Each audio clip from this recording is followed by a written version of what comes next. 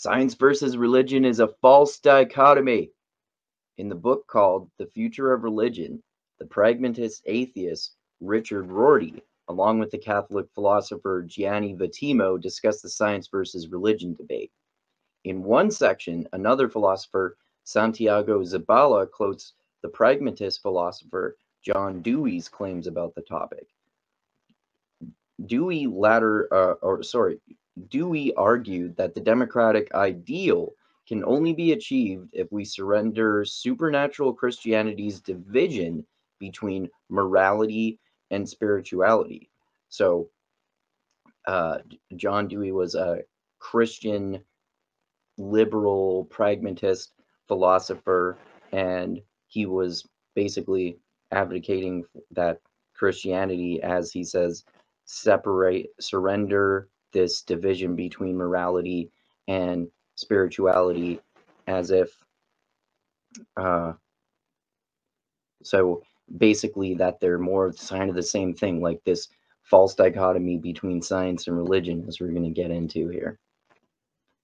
Okay, so the future of religion is essentially, the future of religion essentially lies in a secular version of faith.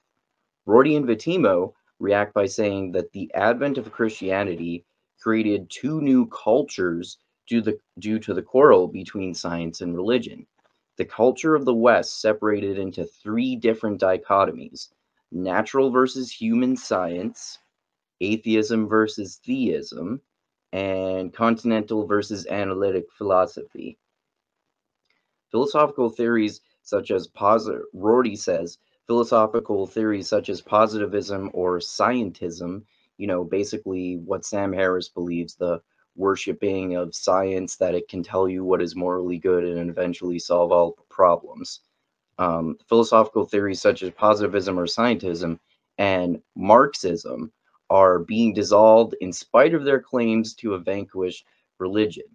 During our current postmodern era of history, which is entirely different from postmodernism, we're just talking about the period of history after modernity, or at least between modernity and postmodernity. During our current postmodern era of history, there are no more philosophical defenses for being either an anti-theist atheist or an anti-science theist. So an atheist who basically is a militant atheist like Richard Dawkins or Sam Harris, who thinks that no one should believe in any god, or a theist who is like, a stereotypical Christian fundamentalist who doesn't trust science and thinks that you should, pray to God instead of going to the doctor and stupid shit like that. So there's no excuse for being an anti-theist atheist or an anti-theist atheist or an anti-science theist.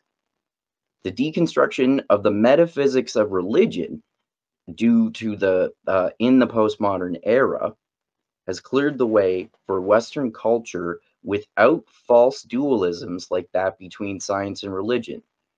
During this postmodern era, our minds are under the postmodern condition, which again, the postmodern condition is different. It's a psychological condition, which is different from the postmodern era, which is a period of history, which is also different from postmodernism, which is a field of thought and philosophy. That's as much as I'll get into it now.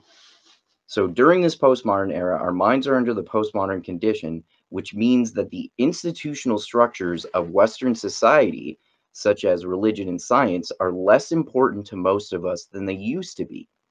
In this postmodern era and postmodern condition, faith is no longer based on Plato's image of a motionless God.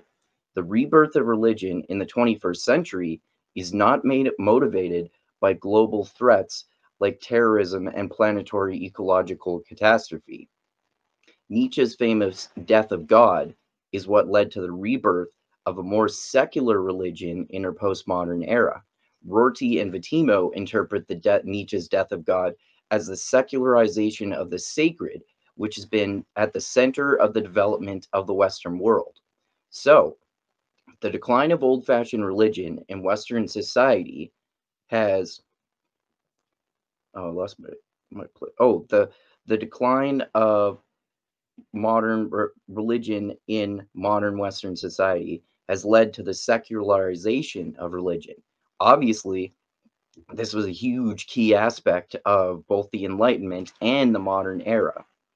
This basically means that there's now absolutely nothing wrong with being religious without it interfering with science. There's also no more reason for there to be a conflict between a scientist and their religious beliefs. You can be a religious scientist without it having to be a problem, or you can be a Christian who is really pro science.